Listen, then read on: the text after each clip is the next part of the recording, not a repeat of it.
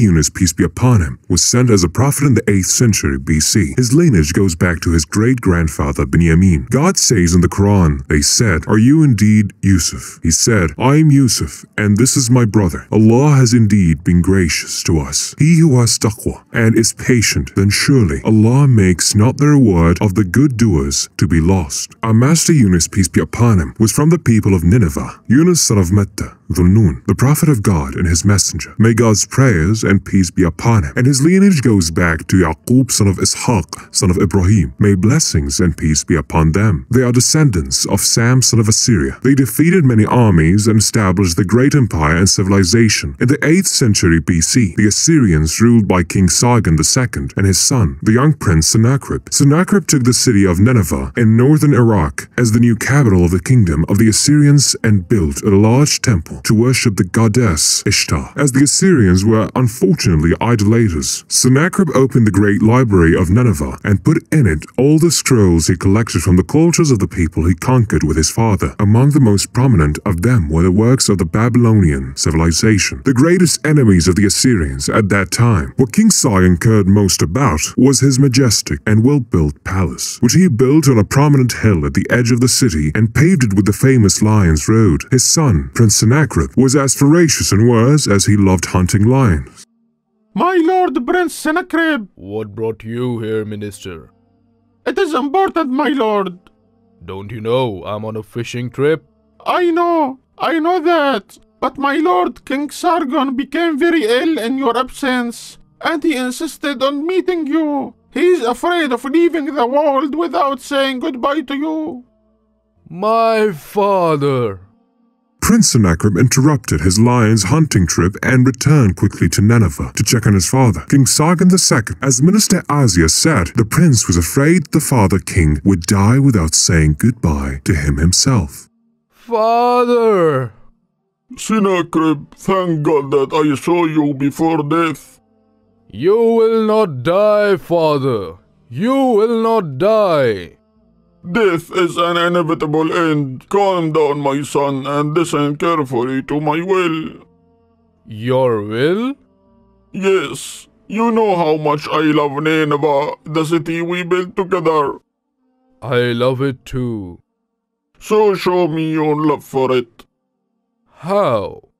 To stay in it and to complete what we have begun of rebuilding it, and not to leave it and go to other cities. You want me to leave the city of Babylon after we conquered it and liberated it from the hands of Babylonians? I have appointed your brother Sagur on the city of Babylon. Sagur is young, father, and he has no experience of ruling and fighting, and he will need my support. No, Sennacherib, don't leave Nineveh for the sake of Babylon.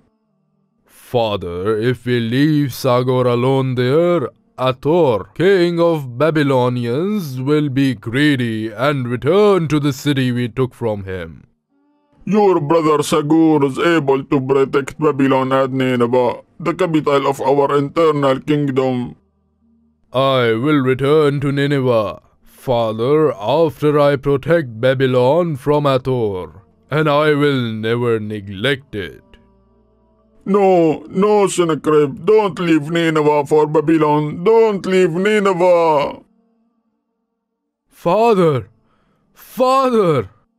And the people of Nineveh worshipped the god Ishtar. And our master Yunus, peace be upon him, used to worship alone on the top of the mountain and was divine, worshipping God, the Creator, and waiting for a new message from heaven. He was praying to God to send a message that would shine on the earth, and he used to pray to God Almighty and say in his prayers, "My God, Master and Creator, corruption has spread and injustice has prevailed between the people and the country. People have deviated from the truth, and we need heaven's intervention. O God, an outpouring of your great light that illuminates the hearts of the disbelievers as you illuminated the universe with your light and ruled life with your justice and wisdom. O God, grant victory to the oppressed, guidance to the perplexed, and some of your strength to the obedient and oppressed." Meanwhile, the prophet of God, Yunus, peace be upon him, was receiving the revelation of heaven from our master Gabriel, peace be upon him. He was keen on memorizing the teachings of the new religion that he has sent with in order to return people to the path of truth and guidance. And here is Metta, the father of our master Yunus, being worried as his son did not come back yet, he climbed the mountain to check on him.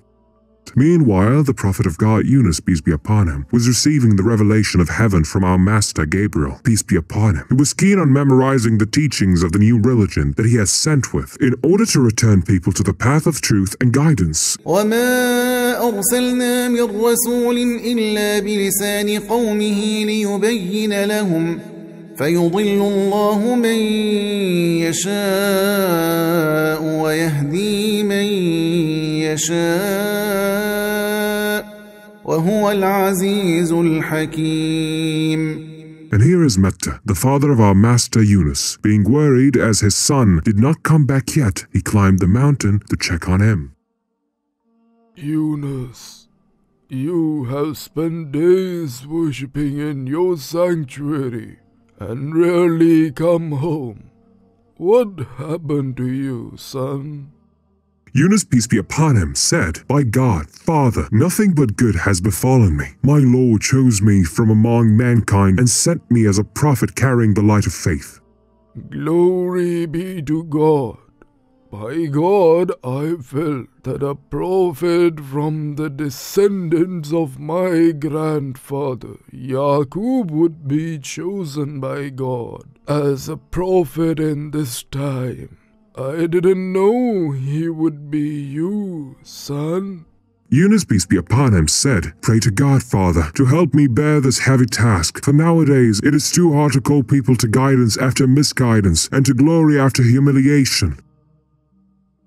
Rest assured, my son, as long as God sent you with the truth as a prophet, He knows that you will inevitably be able to carry out the consequences of the message. Glory be to Him, knows where and how to spread His message. So God Almighty answered the prayers of his prophet Yunus, peace be upon him, and the sky shook, and that was the great signal of the beginning of the prophethood of the prophet Yunus, peace be upon him. And it was a sign to start calling his people to worship the one and only God, the religion of justice, goodness, and guidance, and Yunus, peace be upon him, became a prophet. Meanwhile, our master Yunus, peace be upon him, was in his mihrab worshiping God, and still receiving from him the teachings of the new religion that he was sent with. Yunus, my son, you have been in your sanctuary for more than 6 days. I have brought you food that would suffice you for more days. وزكريا ويحيى وعيسى وإلياس كل من الصالحين وإسماعيل واليسع ويونس ولوطا وكلا فضلنا على العالمين ومن آبائهم وذرياتهم وإخوانهم واجتبيناهم وهديناهم إلى صراط مستقيم ذلك هدى الله يهدي به من يشاء من عباده ولو أشركوا لحبط عنهم ما كانوا يعملون أولئك الذين آتيناهم الكتاب والحكم والنبوة فإن يكفر بها هؤلاء فقد وكلنا بها قوما ليسوا بها بكافرين أولئك الذين هدى الله فبهداه مقتده قل لا أسألكم عليه أجرا إن هو إلا ذكرى للعالمين